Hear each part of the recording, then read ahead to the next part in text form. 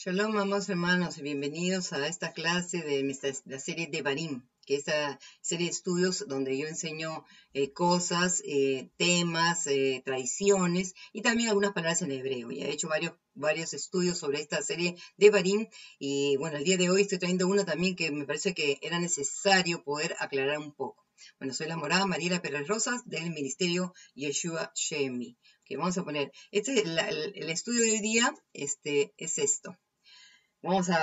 Dice, declaró Yeshua a todos los animales puros, porque ustedes saben pues de que se enseña muchísimo, de que Yeshua pues nos dio permiso para comer lo que el Eterno en el libro de Levíticos nos prohíbe comer, los alimentos que él prohíbe que son impuros, ¿ok?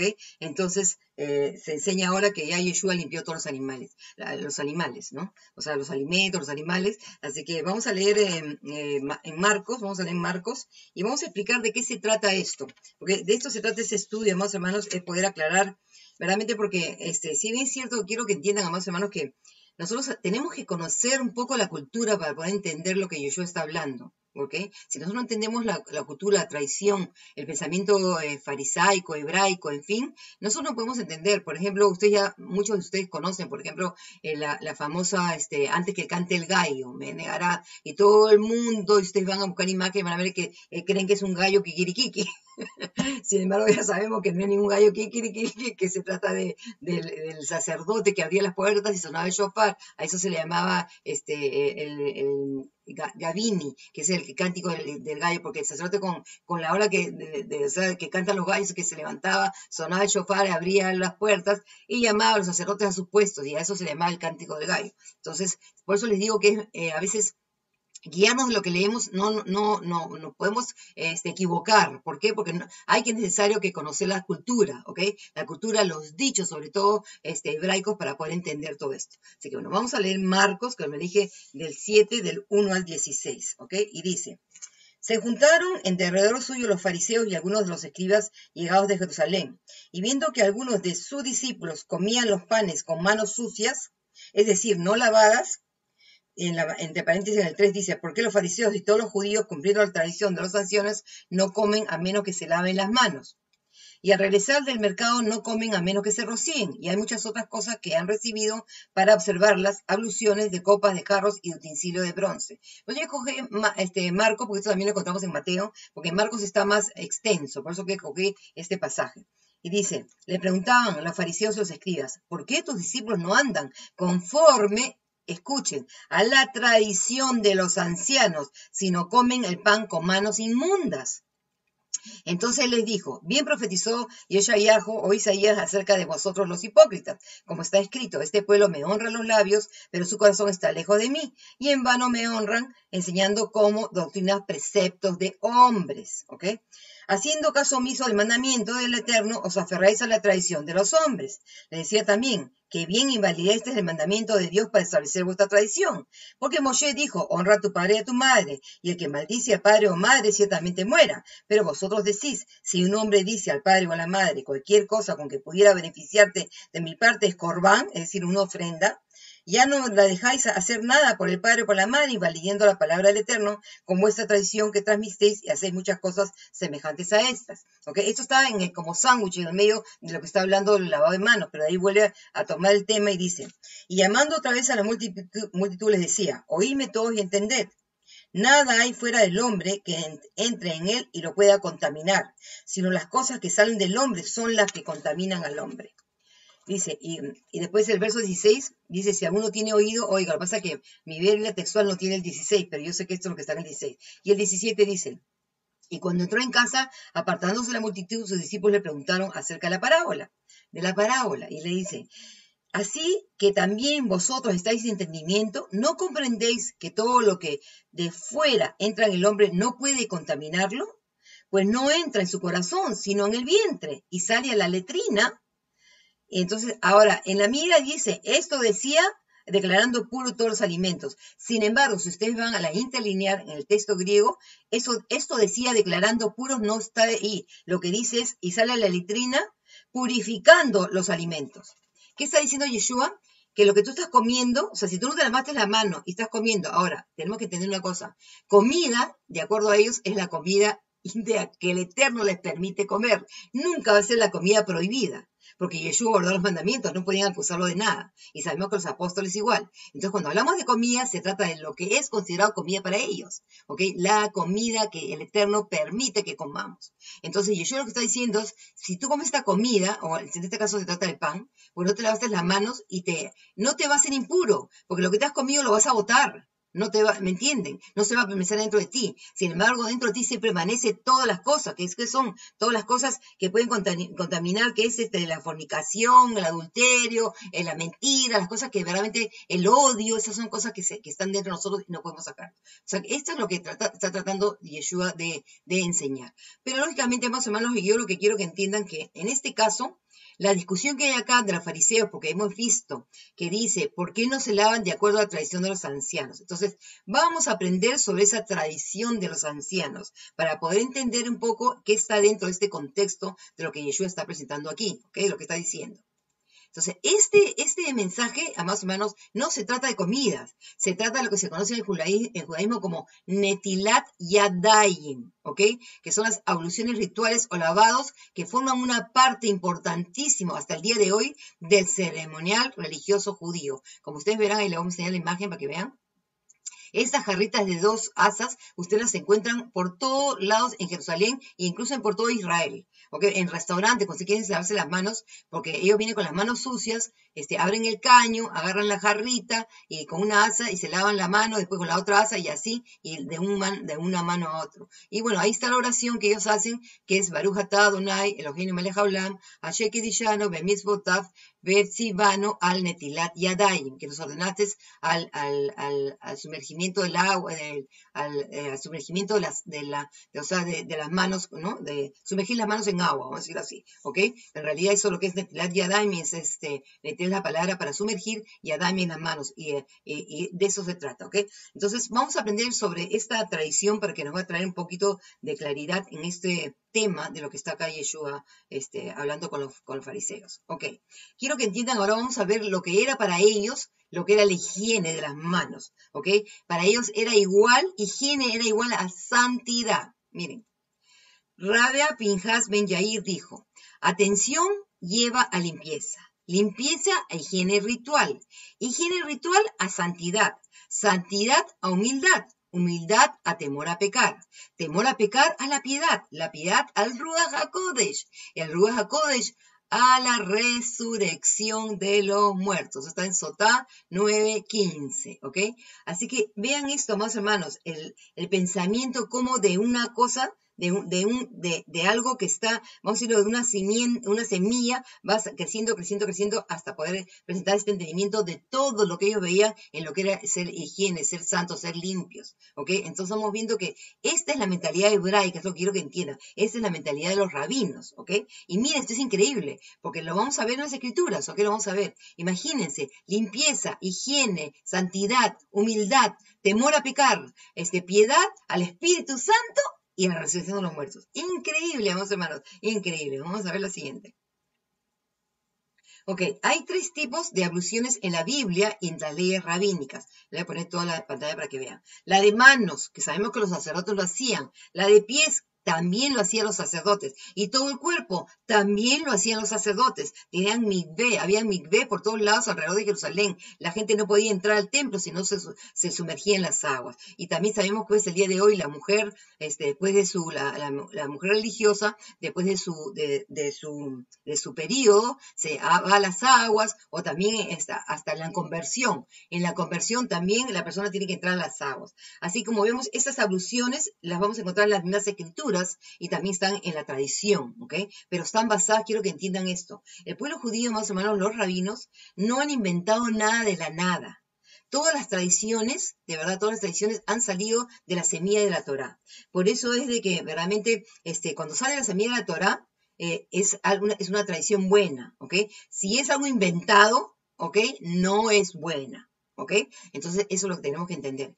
Por eso que hay que aprender a discernir. Okay, vamos a ver la siguiente.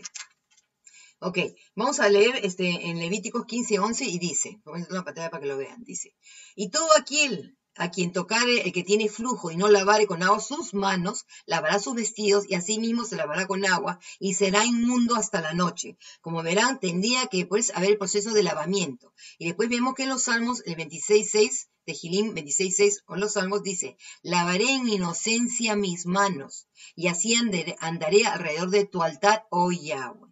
Entonces, esto he interpretado como que es un requisito necesario el lavarse manos antes de realizar cualquier acto sagrado, ¿ok?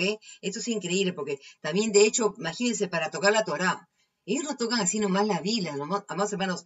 Hay una santidad que ellos tienen y verdaderamente que la gente no tiene esa santidad al día de hoy. Las Biblias, es decir, las ponen en el piso, en la esto, las llevan al baño. Es decir, es una cosa increíble. El pueblo judío jamás va a hacer eso, amados hermanos, porque tienen respeto por las cosas santas. Y la palabra, de hecho, dicen que tocar la Biblia te hacía las manos inmundas, porque estás tocando algo, tú dices inmundo, estás tocando algo kadosh y te está contaminando a ti.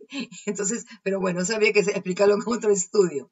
Pero eso es lo que quiero que entiendan. Entonces vemos que esto tiene que ver con actos sagrados, lo del lavamiento de manos. Ok, ahora miren esta de acá. Dice, antes de cada comida, donde el pan forma parte, las manos tenían que ser lavadas solemnemente recitando la bendición correspondiente. ¿Okay? No solamente la del Netilat Yadayim que hemos hecho, pero también, por ejemplo, cuando van a comer es Baruch atah Adonai, Eloheinu melech haolam, hamotzi lechem mijaretz, que hace proveer el pan de la tierra. Y el pan está, de verdad, encerrado todo lo que es la comida. El pan representa toda la comida, o sea, pero se bendice el pan, ¿ok? Quiero que entiendan. Entonces, estamos viendo por eso que esto es una cosa, una práctica, y hasta el día de hoy igual. Los que han celebrado Pesach saben que antes de la celebración de Pesach, ¿qué hacemos? Nos lavamos las manos. Y vemos que Yeshua en el Pesach no solamente le lavó las manos, él le lavó los pies. Pero bueno, eso creo que tiene una explicación.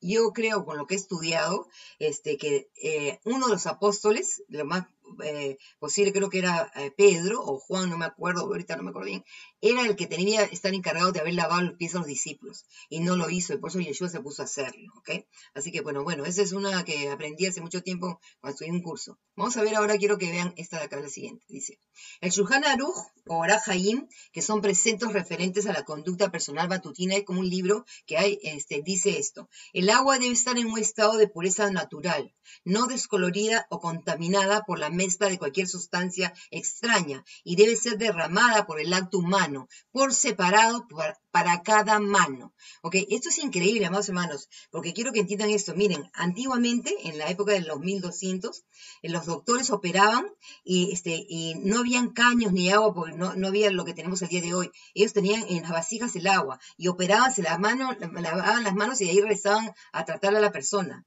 Entonces, ¿qué pasa? Esa agua estaba dormida y estaba con las bacterias y ¿qué hacían? Le pasaban todas esas bacterias a la persona que estaban operando y por eso mucha gente se moría.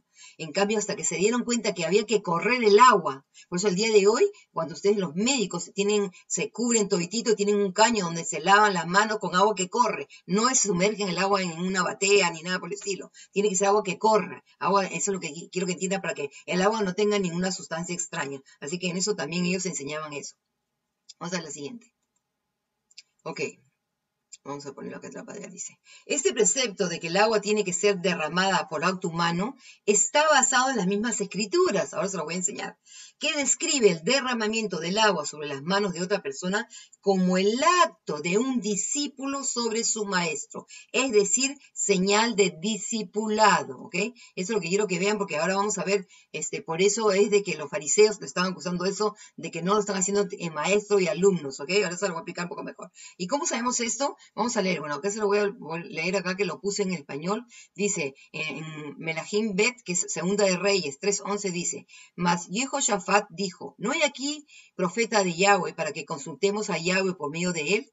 Y uno de los siervos del rey de Israel respondió y le dijo, aquí está Elisha ben Shaphat, que es Eliseo, que servía a Eliyahu.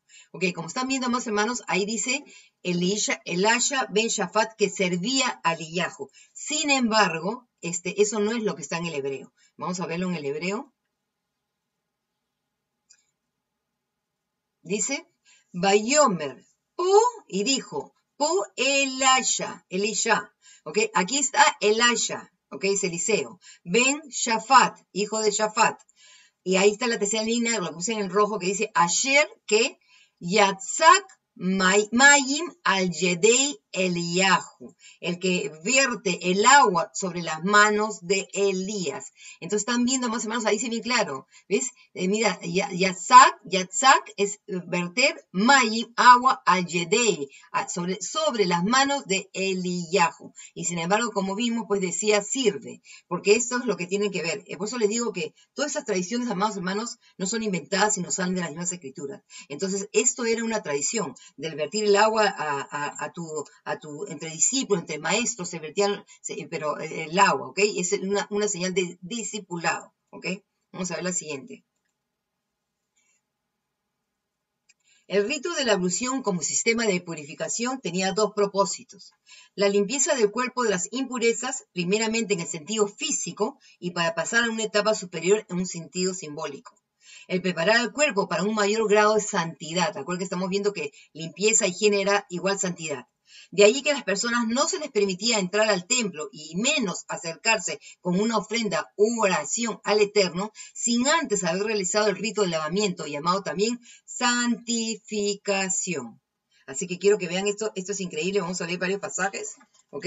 Este rito de lavamiento tiene que ver con santificación. Vamos a Shemot 19, Éxodo 19, 10. Y la palabra dice, pero aquellos varones, estoy en Génesis, perdón, siempre no hay una clase que no me lea el pasaje equivocado. Éxodo 19, 10. Vamos a ver lo que dice. Entonces Yahweh dijo a Moshe, ve al pueblo y santifícalos hoy y mañana y laven sus vestidos. ¿Se dan cuenta que el lavamiento tiene que ver con santificación? Entonces, por eso yo les digo, más hermanos, es verdad que criticamos y no entendemos. Esto está salido de las mismas escrituras. El lavamiento tiene que ver con santificación. Vamos a leer 1 Samuel 16. Bueno, lo van a encontrar en muchos pasajes, pero quise poner varios que tienen un poco de, que no está claro, pero que, o sea, que acuérdense que una de las reglas de los midot de Hillel, de la regla farisaica, es que un tercer pasaje puede ser aclarado por otros, ¿ok? Entonces, aunque no están en la frase, pero está aclarado por otro, ¿ok? Entonces, en este caso, en el Shemot, por ejemplo, vemos que está el lavado de las vestiduras y habla de santificación. Entonces, ahora vamos a ver el siguiente que les dije, es 1 Samuel 16:5 y dice, y él dijo, paz, he venido para ofrecer sacrificio a Yahweh. Purificaos vosotros y venid conmigo al sacrificio. Después purificó a Ishai con sus hijos y los invitó al sacrificio. ¿Qué significa purificado? Lavarse las manos. Tiene que ver con santificación, ¿ok? Eso es lo que pasa, como acá no dice literalmente, pero ya es la práctica, la tradición, y por eso lo entendemos, y está ahí claro. Y también le puse otro, que también vemos lo mismo, que vemos, esto nos va a ayudar a entender la práctica farisaica, segunda de Crónicas 29:5, donde dice, y les dijo, oídme levitas, santificad la casa de Yahweh, el Dios de vuestros padres, y quitad del santuario la inmundicia. ¿Ok? Entonces estamos viendo que acá él va a purificar el santuario, el altar y todo eso, y también esta santificación tiene que ver con limpiar, con lavar y todo eso. ¿Ok? Entonces, por eso que, amados hermanos, tenemos también, por ejemplo, el pasaje en Corintios de Rab Shaul que dice que no coman unos, espérense. Todo esto tiene que ver este proceso que había de ellos, ¿ok? De esperar juntos entre alumnos, entre maestros o en discípulos, el lavarse las manos unos a otros, señal de discipulado. Y eso es lo que se trata. Acá se trata de esto, una tradición, lo que están criticando a Yeshua. Pero nos va a aclarar más claro el pasaje, ¿ok? Ahora se lo voy a leer, mira.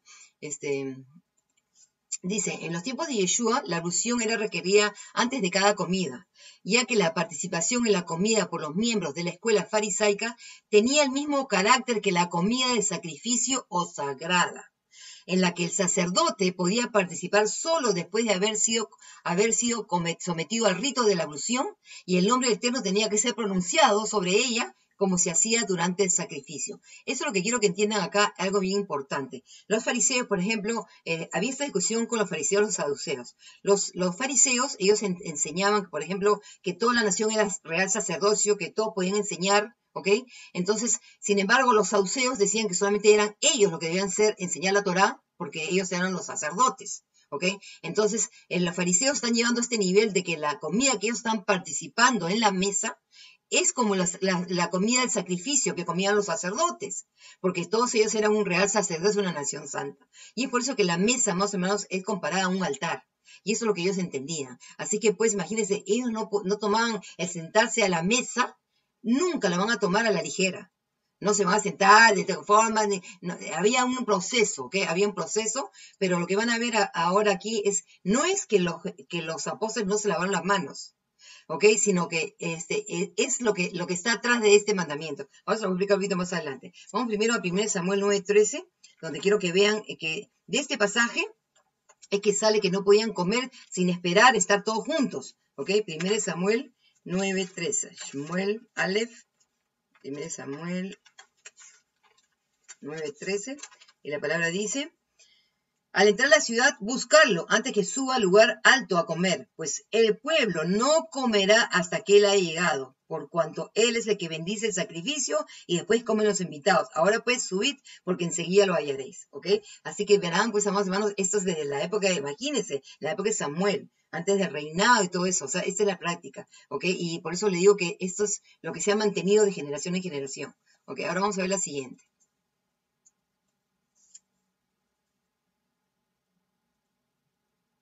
Ok. Las primeras aguas, esta es la costumbre que tenían de cómo se lavaban las manos, ¿ok? Las primeras aguas eran derramadas para eliminar la contaminación. Y si las aguas no habían llegado hasta las muñecas, las manos no estaban limpias. Es eso exactamente lo que encontramos en el pasaje de Marcos 7:3. ¿Ok? Como verán, está la palabra griega, esta palabra pugmé, que significa puño, mano apretada o hasta el codo. ¿Por qué, amados hermanos? Porque según ellos tenían esta forma de lavarse así con la mano cerrada, o sea, así hasta aquí, hasta la muñeca, o algunos decían, habían varias opiniones, si era hasta la muñeca, si era hasta medio codo, si era hasta el codo, y entonces ellos tenían, las diferentes escuelas tenían estas prácticas distintas. Entonces acá lo que se está acusando es que no estaban haciendo la práctica de acuerdo de ellos hasta el puño, ¿ok? O hasta el codo, me parece que es porque, miren lo que dice. Mire cómo la ha traducido la Biblia textual, que es la que yo leo. El verso en Marcos 7:3, donde dice: porque los fariseos y todos los judíos, cumpliendo la tradición de los ancianos, no comen a menos que se laven las manos a fuerza de puños. Ok, la textual tradujo esa palabra pugmé, ok, porque se trata de esto. Eso es lo que tienen que entender, en una forma de lavado, ok, y eso es lo que está aquí. Ellos ven que no es que, o sea, ¿por qué? Porque al no haberlo hecho de acuerdo a la tradición de los ancianos, para ellos sus manos no estaban purificadas. Y por eso que estaban comiendo el pan con las manos inmundas. Eso es lo que está atrás de eso. ¿Ok? Eso es lo que quieren, porque yo estoy segura que los apóstoles no se sentaban, venían de la calle y se sentaban, no podían tomar el pan con esa ligereza, ¿ok? Sino simplemente no se estaban lavando de acuerdo a la tradición de esa escuela, vamos a decirlo así, ¿ok? Y esto es lo que está atrás de esto, por eso que es importantísimo que nosotros entendamos, amados hermanos, ¿ok? Por eso les digo, si nosotros no entendemos la cultura, hacemos verdaderamente completamente. Es decir, cambiamos todo lo que estamos entendiendo en las escrituras. Y esto no se trata de comida, sino se trata de la tradición. Por eso que Yeshua le dice hipócritas, me confiesan con las manos, ¿ok? Dice, ok, miren esto todavía, para que vean, todavía no termina ahí, dice. Se decía que comer el pan sin haberse lavado las manos o con manos húmedas era como comer pan inmundo, o es equivalente a cometer un acto de impureza. Otros decían que causaba destrucción y pobreza. Así que tienen que tener toda esta mentalidad que está dentro de ellos. Por eso es que eran estrictos en su religiosidad, en sus leyes. Y lógicamente a veces pues la ven añadido demasiado. Y es lo que Yeshua va a atacarlos. Pero más que nada, sobre todo Yeshua lo que está diciendo es cuando ellos invalidan el mandamiento. Porque acá está hablando él, les dice de que ustedes, ok, se preocupan mucho de lavar las manos. Sin embargo, ¿qué hacen? Abandonan a sus padres y no les dan a sus padres porque le dicen que su ofrecer al Eterno es Corbán. Entonces, a eso es lo que está hablando Yeshua. ¿Ok? Y esto pues vemos, amados hermanos, que miren, durante el tabernáculo, desde el hecho del tabernáculo, había el lavacro de bronce, donde los sacerdotes tenían que lavarse las manos y los pies para entrar al lugar santo, a tocar el pan. Ellos jamás en la vida iban a entrar con las manos inmundas, lógicamente a tocar las cosas santas, porque esto, como les digo, tiene que ver con santidad. Y es por eso que ustedes van a Jerusalén el día de hoy, ustedes van a ver una cantidad de pozas, de piscinas que eran mikvé. Nadie podía ir al templo si no entraba a las aguas. No podían, amados hermanos, porque ahí está todo este proceso de santificación para ellos, de estar limpios y lavarse, ¿ok? Porque tiene que ver con santidad, con santificación. Así que como verán, este pasaje de Marcos, pues no tiene que ver en realidad con que Yeshua hizo limpio todos los alimentos, para nada. No tiene que ver, sino se trata de una tradición de acuerdo al lavamiento de las manos, de acuerdo a lo que hacían los fariseos, que no, según ellos, pues no estaban haciendo, los discípulos de Yeshua no estaban haciendo de acuerdo a la escuela farisaica de ese tiempo, ¿ok? No sé si sería Aquilé, los Shammai, porque contra ellos tenían pues diferentes doctrinas, diferentes reglas, ¿ok? En todo, o sea, tenían cada uno, habrían varias reglas. Así, por eso, amados hermanos, tenemos que aprender un poco de la cultura para poder entender. Además, sobre todo, piensen, Yeshua es el dador de la Torá. Yeshua no puede haber cambiado de opinión. Él no puede haber dado una ley dietética para nosotros, porque como es el creador, que Él se creó los animales, Él sabe para qué sirven, que son lo que son dañinos para nosotros. Entonces nos ha prohibido en la Torá. Entonces no puede haber ahora en el nuevo pacto, imagínense decir, bueno, ¿sabes qué? Ahora sí pueden comer lo que quieran. Ya, antes dije que eran, ahora coman lo que quieran. El Eterno no cambia, más hermanos, es el mismo ayer, hoy y siempre. Y entonces por eso no podemos pensar, pues realmente tenemos que entender que el Eterno en su sabiduría nos ha dado todas estas reglas, no solamente con dos propósitos, físico y espiritual. ¿Por qué? Porque lógicamente es hasta para probarnos, porque sí, no podemos negar que las cosas a veces, como casualmente estuvimos hablando en la congregación eso el otro día, de verdad que los mariscos que son dañinos, o sea, son dañinos, pues si comes un camarón malogrado te puedes hasta morir, ¿ok? Son altamente colesterol, son los recogedores de basura del mar, pero sí tienen un sabor fuerte, son ricos, ¿para qué sé yo? Ya cuando no los comes ya no los extrañas, pero la realidad es esta, pero la gente no puede controlar la carne, más hermanos, entonces no se quiere someter a la obligación de mantenerse como en santidad, porque por eso que es interesantísimo que si ustedes ven en Levíticos 11, esto es increíble, más o menos, por eso le digo, tenemos que entender, ¿verdad?, el precepto. En Levíticos 11, donde está los mandamientos de toda la comida que se puede comer, miren lo que dice el verso 44, dice, porque yo ya vuestro Elohim, dice, porque yo soy ya vuestro Elohim, vosotros por tanto santificaréis y seréis santos, porque yo soy santo, así que no os contaminaréis con ningún reptil ni que se arrastra sobre la tierra, porque yo ya os hice subir de la tierra de Egipto para ser vuestro Elohim, sed pues santo, porque yo soy santo. Esta es la ley de animales y las aves y de todo ser viviente que se mueve en las aguas y de todo animal que bulle sobre la tierra, para hacer separación entre lo impuro y lo limpio, entre los seres vivos que se pueden comer y los seres vivos que no se pueden comer. Es aquí, en este pasaje de la comida, donde dice, sed santos, porque yo soy santo. Así que hay una razón poderosa que el Eterno realmente nos ordena a no comer lo que realmente él ha prohibido para mantenernos en santidad. Eso se trata, más hermanos. Así que verdaderamente, pues, cada día aprendemos más. Espero pues que haya traído esta clase un poco de aclaración sobre este pasaje de Marcos. Y bueno, cualquier cosa me pueden escribir para consultar. Encantada, estaré aclarando un poco más el asunto. Y bueno, estaré trayendo estudios así cortos de estos de la serie de Barim. Como les digo, son tradiciones, vamos a aprender tradiciones, hasta a veces una palabra misma hebrea. Por ejemplo, dice uno que se los recomiendo que la vean, más hermanos, que es de Shalom, la palabra Shalom. Lindísimo ese estudio, tiene que ver con la muerte de Mashiach, no se lo pierdan, así que búsquenlo en mi canal, vayan a mi canal de YouTube, búsquenlo ahí, vean ese de la serie de Barim, la palabra Shalom. También dice otro, el reino se ha acercado, y después ahora hice también de la ofrenda al Omer, y ahora esta que estoy haciendo del lavado, o sea, de lavar las manos, del Netilat Yadayim, que es lo que tiene que ver, no con haber limpiado los alimentos. Bueno, espero hayan disfrutado, que todos los bendiga, que Eterno los guarde, será hasta la próxima. Shalom Alejem.